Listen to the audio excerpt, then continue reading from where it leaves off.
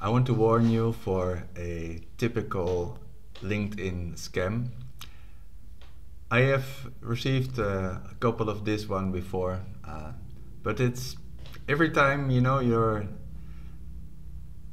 thinking perhaps it's a real lead, perhaps it's a client, but soon there are many indicators how you can pick these out. But be careful, because I can imagine many people will fall for this. So let's see what's going on. Last Saturday I received a LinkedIn message. That's the first red flag, because serious people, they work on weekdays and they have a weekend. So on Saturday, yeah, okay, strange day to receive a message, but it's possible. Let's see what's going on. I received a message from a third connection. I have quite a lot of connections, so that's not that strange, but it has, if it's like a total not connected person, you are less likely to agree, but this looks like someone that's close to my network, so wow, cool.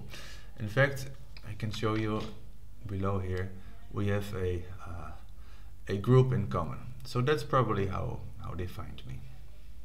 Okay, so the message goes like this. Hello, I am very impressed with the work you do. Blah blah blah. Second red flag. She is not specific at all. This is her standard message.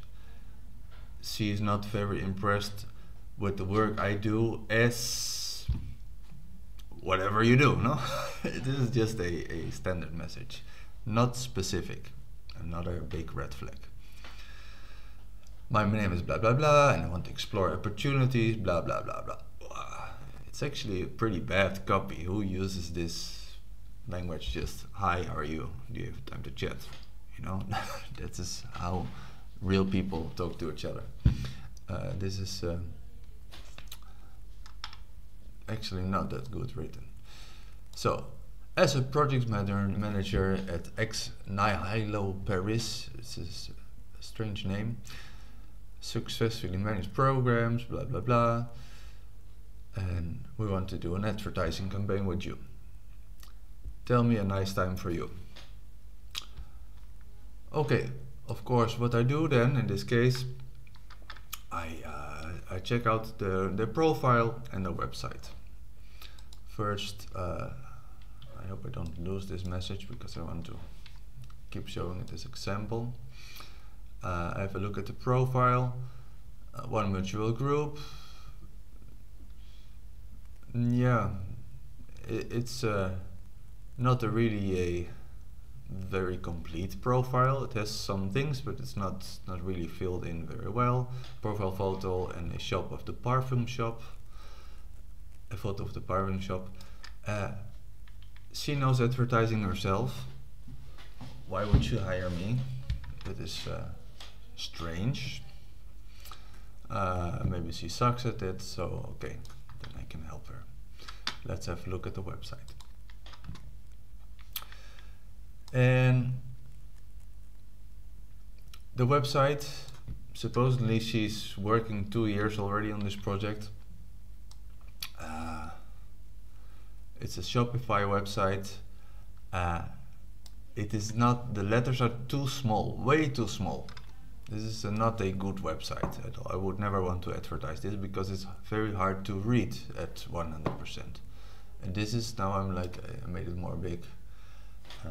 Let's see how much.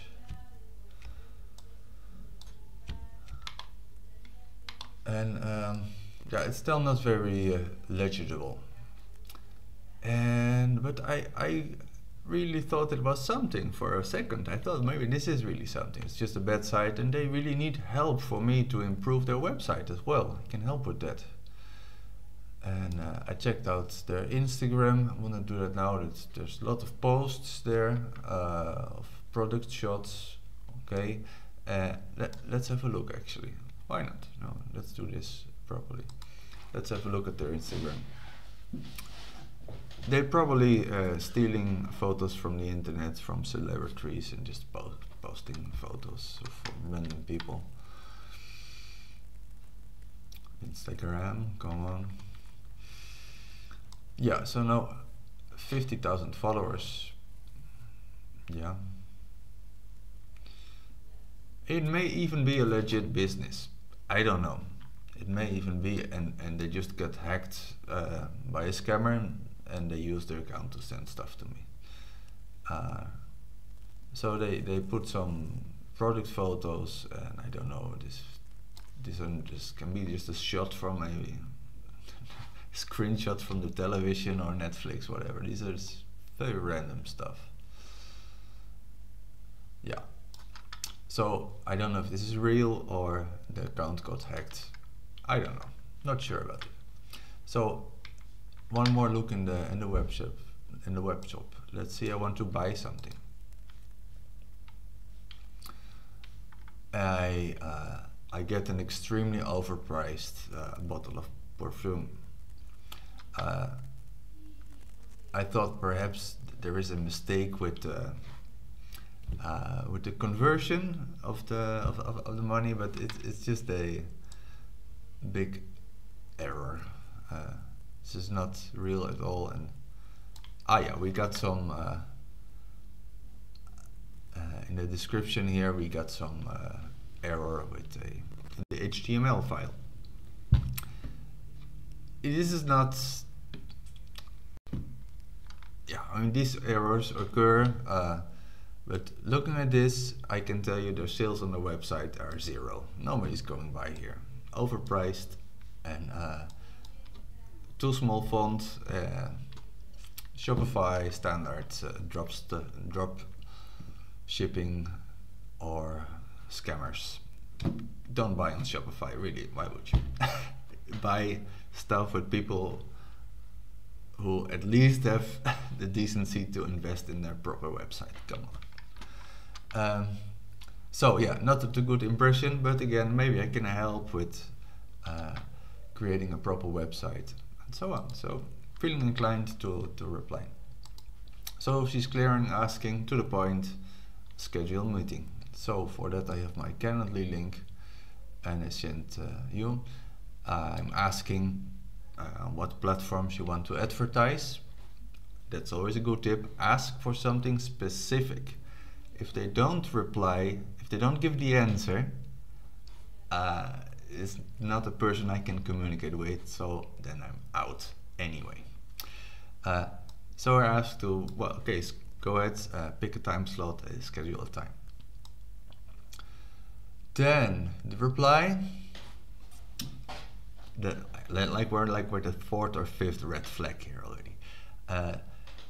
She's not responding to my specific question. On what platform do you want to advertise? She's sending, I will send you my company's project.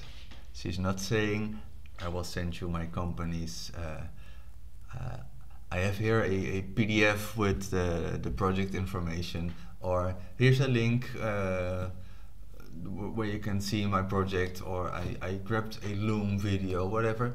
No, here's my company's project.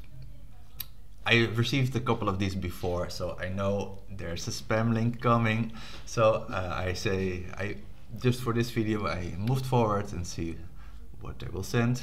And yes, so yeah, okay, just send me your shit. And there it is. Here's our project file. You can check it out. The password, blah, blah, blah.